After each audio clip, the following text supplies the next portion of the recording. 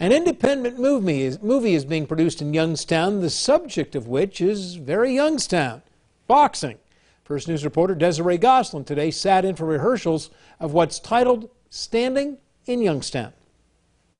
Youngstown has a rich history when it comes to boxing and movies. I'm actually standing on the set of what will be a movie about boxing in Youngstown. Joseph Veglica started writing his independent film in 2019 while visiting Youngstown. He was inspired by Standby Auditorium steps, which reminded him of a scene in his favorite movie. It reminded me of the Rocky steps.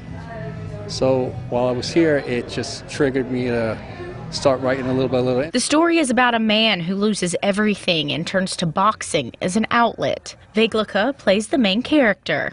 So he ended up losing his father, his wife, his house, his job. He lost everything. His father had never gone pro, so he's going to go and win one pro fight. Opposite Veglica is Natalie Kander, who is originally from Eastern Europe, but now lives in Cleveland and acts part-time. It was very different from what I'm used to playing. I'm the girlfriend. I'm used to playing in like horror films. Floyd Jackson is from Newcastle. He's a security guard with a passion for acting. Jackson tells me this is his 36th time on set filming. And I've been in different things like Law and Order.